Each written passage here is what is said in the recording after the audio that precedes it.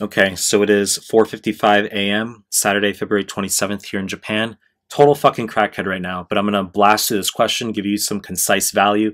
We're going to check off the box on some of these high-yield toxins, all right? Not make this a 27-minute clip. So we have this 3-year-old girl with bloody stool for the past 24 hours with right lower quadrant pain. Obviously, we could think, could this be appendicitis?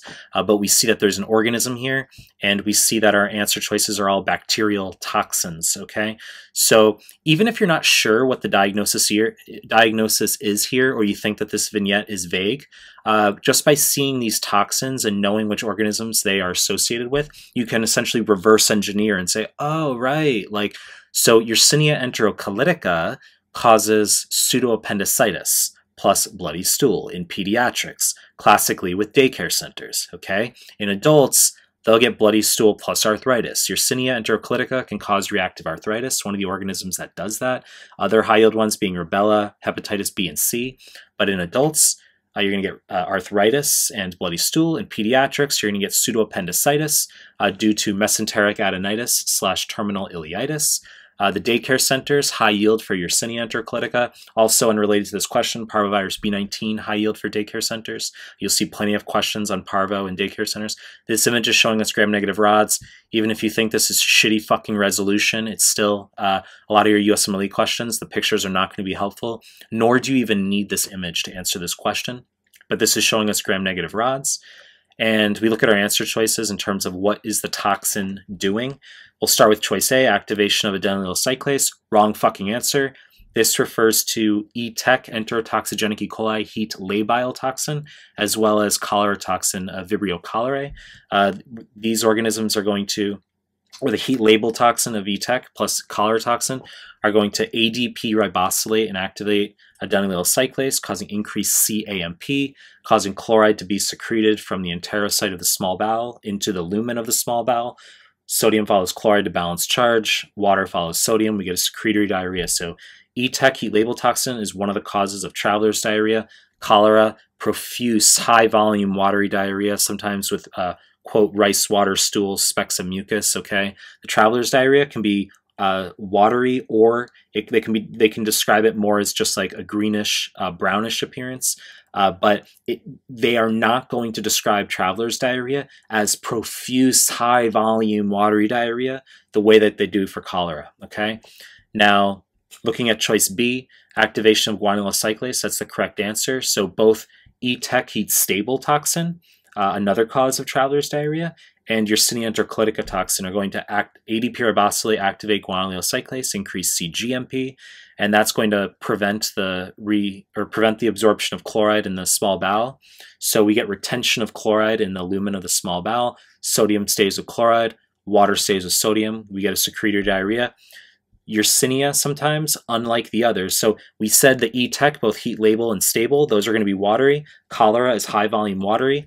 Yersinia can sometimes be bloody. Why is it sometimes bloody? No fucking idea, okay? But it is. So for USMLE, Yersinia enterocollitica, bloody diarrhea, and pseudoappendicitis in peds, bloody diarrhea, arthritis in adults. And it activates guanylyl cyclase, okay? So before I move on, just because of its yieldness, I want to do a very concise recapitulation of these two toxins. So we have E-Tech heat labile toxin and cholera toxin are going to activate adenylyl cyclase, increase CAMP, okay? And then for E-Tech heat stable toxin and Yersinia enterocollitica toxin, increase cGMP, activate guanylyl cyclase, okay? That distinction, those four toxins, high yield. And then Yersinia being the bloody one. Looking at choice C, cleavage of snare protein, wrong answer. This refers to tetanus and also botulism, okay? So Clostridium tetani and Clostridium botulinum. So inhibition of presynaptic snare protein prevents the release of neurotransmitter. So in the case of Clostridium tetani, it's going to be prevention of the release of the inhibitory amino acid glycine. Therefore, you get excitation and hence tetany, okay?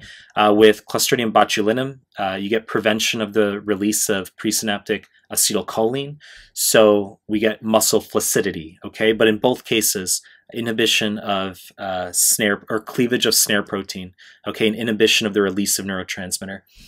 Choice D, wrong answer, inactivation of 60S ribosomal subunit. This refers to Shigella and also EHEC, enterohemorrhagic E. coli.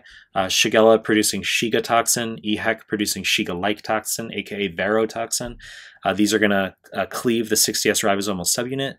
These organisms classically associated with hemolytic uremic syndrome. Choice E, wrong answer, inhibition of elongation factor 2 refers to diphtheria toxin as well as Pseudomonas, okay? So diphtheria, classically, the gray pseudomembranes in the posterior oropharynx can cause myocarditis. Pseudomonas, a variety of infections, classically pneumonia in cystic fibrosis patients over the age of 10. Also burns that are blue or greenish in color due to pyocyanin or hot tub folliculitis, okay, or otitis externa, or diabetes, osteomyelitis. So a lot we can talk about, okay?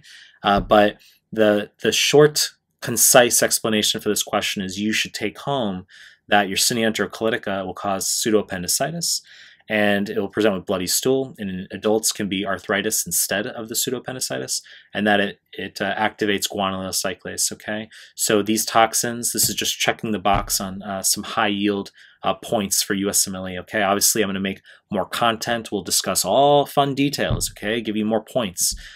So if you liked this video, subscribe to my channel, and I appreciate your time. That's it.